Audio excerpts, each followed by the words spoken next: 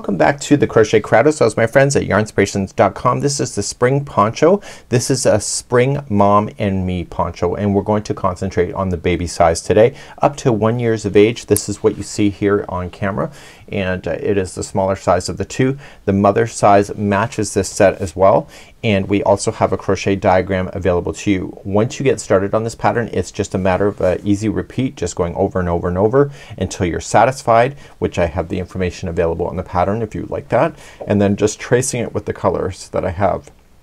The way that I designed this is that the mom and me poncho actually work together. They're considered a fashion poncho, so they're actually at a length that's more fashion oriented than comfort, but if you would like to make it bigger you can certainly do that, but you will need more yarn if you do that. So what I did from this is the adult version that you see here. So I used a bit of pink that is highlighting the border, and then that pink ball then I used here on the baby, and then see this purple? That's what I used from the leftover of the mom version. So that's what I did. So it's a 5mm size H crochet hook. You notice that it's looking like it's transitioning because it is, and this is Red Heart Super Saver in ombre, and this here is light pink, and the adult size version is called purple. Nice and simple. So let's take you to the diagram. Let's show you how to get started, and then once we understand how we're gonna get our points, the rest of it is just history. And let's begin. Welcome to my channel, and I'm here to inspire you, give you crochet advice, and help you along with your next project. If you enjoyed this pattern, please give me a thumbs up or even comment so I can gauge your interest. It helps me to know what to film next. I'm not very formal. So here's my crochet diagram. It's available from the free download if you want it, and what we need to do is create the interior ring, and the interior ring here is chaining of 56, and once we get that, then we're going to then establish our points, and the points will be done on the second round. So the first round we're just gonna single crochet just to give ourselves a nice stable edge, and then number 2 is when we're gonna start the fun work in order to get the point. And then what you're going to notice is that the point when we go to join is using a half double crochet join to make it look nicer, and then if you prefer to slip chain 2 and a slip stitch, that's up to you, that's your business, and you can just follow it around and everything stays in sync. And so the pattern just continues to repeat until you're satisfied, and then you just slam on an edging border of just some single crochets, and that's what our story is today. So let's begin our starting chain. So let's begin our starting chain. I'm gonna show you a little secret that will help you a lot, and I need you to chain 56. So let's just do the first 10. So 1, 2, 3, 4, 5, 6, 7, 8, 9, and 10. So once you have the 10 done, I need you to take out the hook, and I need you to go to the first one right here and just put it onto the hook. Make sure that this is not twisted in any weird way, and then I need you to finish the remaining of the 56 that you need. So you already have 10, so you just continue. So 11, 12, 13, 14, 15, 16, 17, 18, 19, and 20. Go all the way to 56 and meet me back here in just a moment, and this is how you can do it so you don't get a twisted chain. Once you have your 56 on here, then you're just gonna yarn over it and pull through that one plus the other one, just slide it off, and there is your neck ring like so, and the chain is not twisted. Let's begin round number 1. So starting up right where you are, I need you to chain 1 and make sure that this chain is not twisted in any kind of weird way, because it shouldn't be, and you're just gonna turn over to the back hump of the chain work itself, and that's where you're gonna begin your story. So you're gonna start in the same one that you did the join with, and once you do the first one the chain will stay turned upside down, and sometimes getting started is always a bit of a joyride. Okay, so I got the first one in. So I don't necessarily want to count, but I will count at the end of the round to make sure that I have a total count of 56, because we had 56 chains. There should be 56 of these single crochets going all the way around.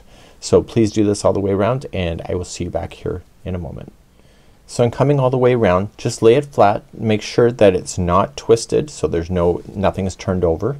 So make sure it looks flat, and you were just going to join it with a slip stitch to the beginning, and I already counted that there is confirmed to be 56. So let's begin round number 2, and this is going to establish on our points, and we need to count this round so that we can get ourselves established. The points will be at the top here and also completely the opposite on the other side, and this will be the sides where it rests over the shoulders of the child. Let's begin round number 2. You'll notice in the instructions that it states that a chaining of 2 does not count as a stitch. So we got to make sure that it's just a filler. It makes it look better, and I need you to just chain 2. So just ignore that. That's nothing. And right where it's joined here is going to be the point. So you're only going to do half of the point to start, and then you're going to zoom around, and then you'll finish that point on the other side when you get there. So you're going to apply 2 double crochets into that same spot. It looks better if you do that chain 2 the way that I determined this. So now the next 27 stitches are each going to be a double crochet. So just start and count. So we'll just do 1, 2, 3, 4, 5, 6, 7, 8,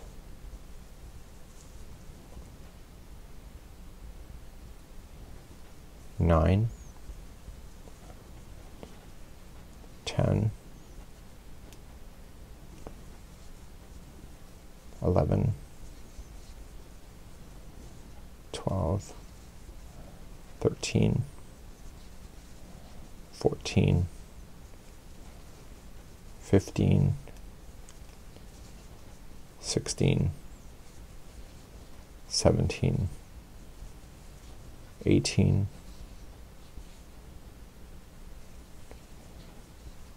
19, 20, 21, 22, 23, 24, 25, 26, and 27. Now I am going to do it because I'm a little nervous for myself, is that do not count the one that has the 2 double crochet in it, but make sure that you do have 27. So 1, 2, 3, 4, 5, 6, 7, 8, 9, 10, 11, 12, 13, 14, 15, 16, 17, 18, 19, 20, 21, 22, 23, 24, 25, 26, 27. Once you confirm 27, the next one is going to be the next point. So the points on this one is going to be 2 double crochet, chain 2, and then 2 double crochet into the same one.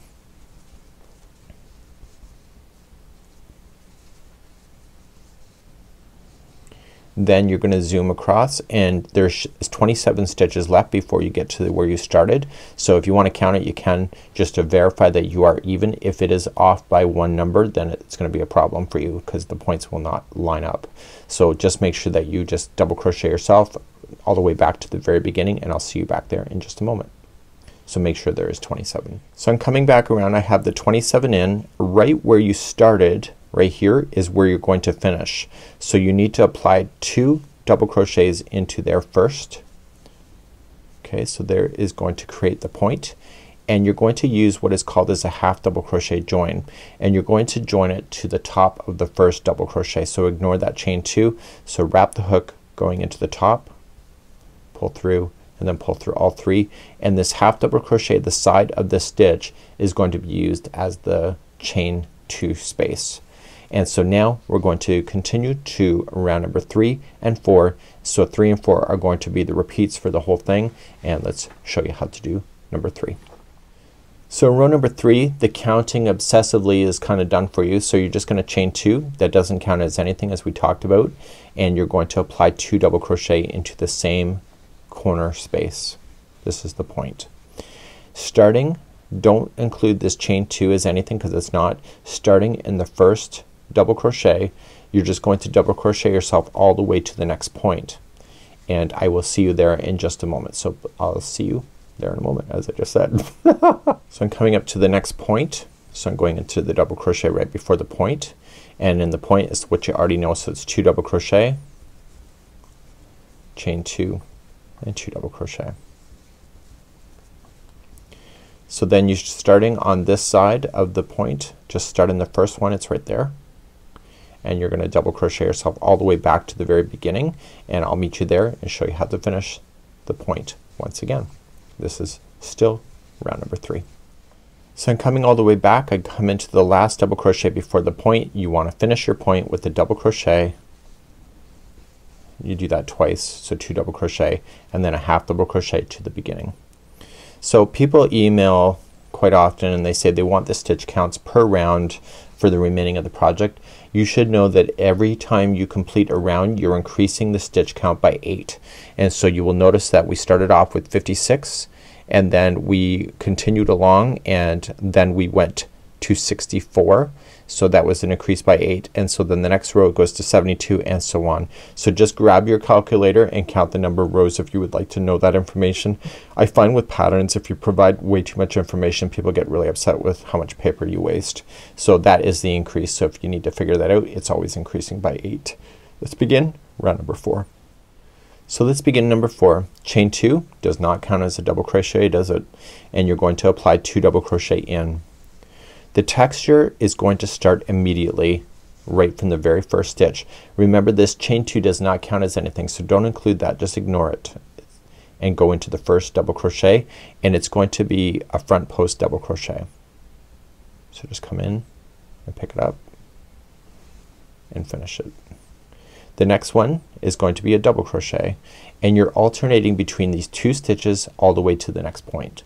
So the next one is, yes, a double front post double crochet, and the next one is a double. So just keep alternating and I will see you at the next point in just a moment.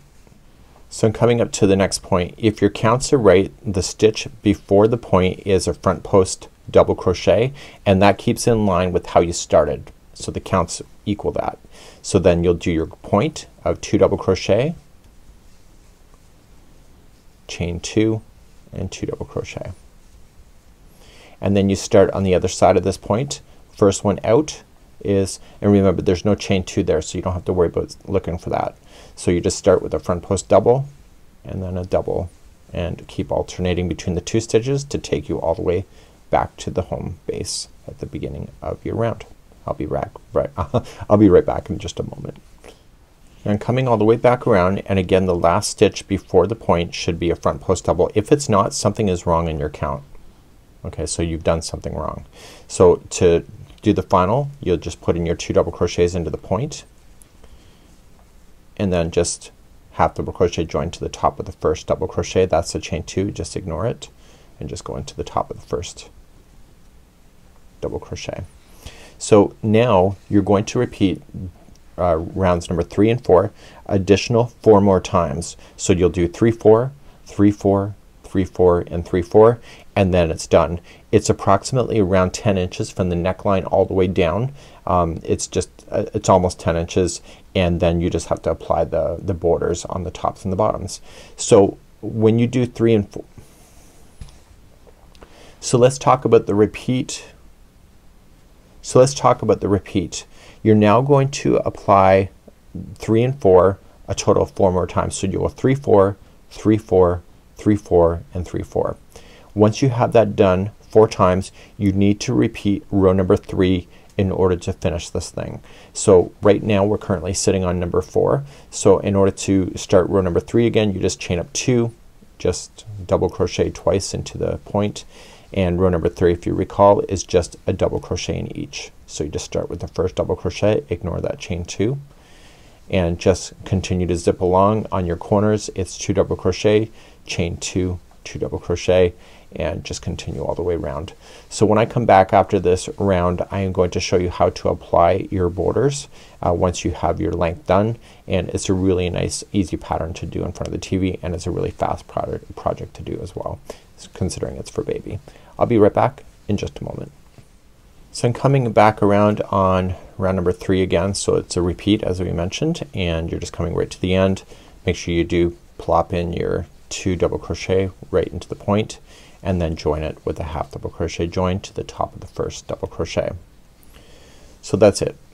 So once you get all your repeats done for your whole thing, the border is, or the edging is actually really quite easy. So let's cover the edging and I'll show you the bottom edge and then I'll show you top.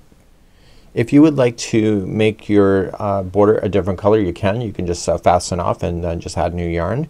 And for those that want to keep the same color, just chain up 1. So if you're going to attach new color, just slip stitch it, chain 1 and apply 3 single crochets into the point, and that will allow it to continue to turn and keep it nice. Starting with the first double crochet, ignore that chain 2 and you're just going to single crochet yourself all the way until you get to the next point, and that's where I'll pick you up in just a moment. If you would like to apply then in here, this is the other point. It's going to be 3 single crochets to allow you to turn and then continue along in your journey, just picking up from the next double crochet and single crochet yourself all the way back to the very beginning. And I'll be right back in a moment. So I'm coming all the way to where I started. I go into my last double crochet. The corner is already done, so you don't have to add any more. Slip stitch it to the beginning one in the corner, and this is where you're going to fasten off. So just trim your yarn, and we still have the collar edge to do if you wish. Turn it to the back side and just take that and just put it through a tapestry needle. Now I've been getting several complaints lately that people's stuff is falling out, so remember that when you go in here you want to split fibers. If you just wiggle your way through stitch work and don't split fibers, it'll have a higher chance of falling out on you. So just pulling it through, because it's got to work its way between fibers and then not just between strands, right? Hopefully that makes sense. And the longer you drag it, the better it is. It won't fall out. So you have to go back and forth a total of 3 times. And then you can just safely cut that down. Now we have to go and do the collar trim if you would like to do this. So turn it to the right side, the good side's facing out. You will see this is a much smaller version. And I want to start, and we're just gonna apply a single crochet in each, going all the way around, so we don't want to add any more stitches. So we're going to just do that next. So the collar trim. If it were me and I were you, I would consider starting on the same corner that you did all of your beginnings on. Okay, so make sure that you look for that. And if you're ever unsure, you can kind of see that this this chain 2 is kind of just standing there. So and this is where we fastened off anyway, so we know this is the back. So I just want to just attach into any stitch. I'm gonna put the beginning straggler underneath the stitch, and all I'm just going to do is just start and just pull through and join it, and then just single crochet in. Now if I go over top of the stragglers, I won't have to weave that in. So just lay those on top of the line and continue around the collar of just single crochet. So you don't have to add or subtract, just follow it around, and therefore that's the end of the journey. You will notice if you're looking carefully at the screen is that this is a slightly different shade because it's been transitioning. So because I have it at a different point of the ball, the collar is going to be a different color in this particular example. So continue to single crochet around. So I'm coming around the collar and I'm just single crocheting, and then you're just going to join it to the very beginning, single crochet when you get there. Okay, and here I am. So just join it and then just use your tapestry needle. I've already shown you how to weave in your ends. So when you cut it and pull it through like that, I turn it to the inside. I weave the yarn back and forth a total of 3 times inside the fiber itself, and therefore you'll end up with this baby size version. So obviously this is much smaller, but your example will be textured and it will be awesome. And this is another great day right here on the Crochet Crowd. We hope to see you again real soon in the future. Bye bye.